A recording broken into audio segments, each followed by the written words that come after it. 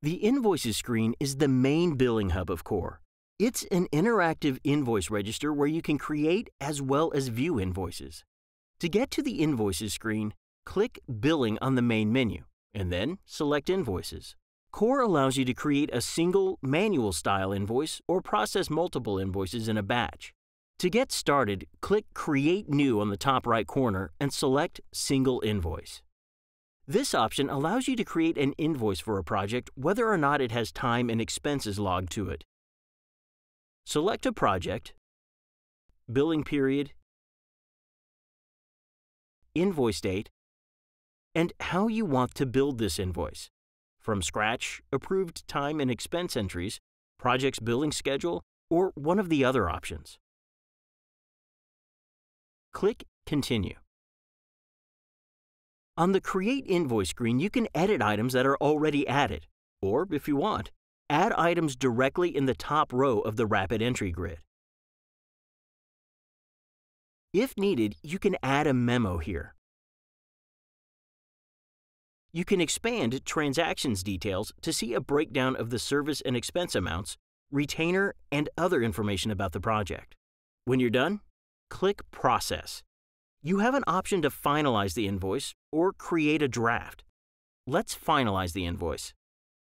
It appears in the list view. You can click Preview on the row to see how this invoice looks. Now let's move on to Batch Invoice, which uses all the predefined project settings to get the most out of our system. Click Create New and choose Batch Invoice. On the Invoice Filters and Options dialog, you can select certain projects, set the invoice date, and select other options for this session. You can choose to bill based on the project's % complete value or apply retainers, and so on. Click Continue. On the Create Batch Invoice screen, review all the billing records before processing them. You can see their time and expense details,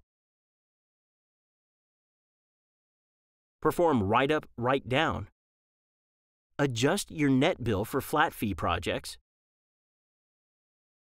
update values in a batch for selected invoices, and if you like, you can combine multiple projects into a single invoice if they share the same client. You can even click Modify Parameters to change the billing options if you're not satisfied with the records displayed on the grid. When you're ready, select the records you want to bill. An invoice number will be assigned automatically to each one. Click Actions, and then process them as final or draft.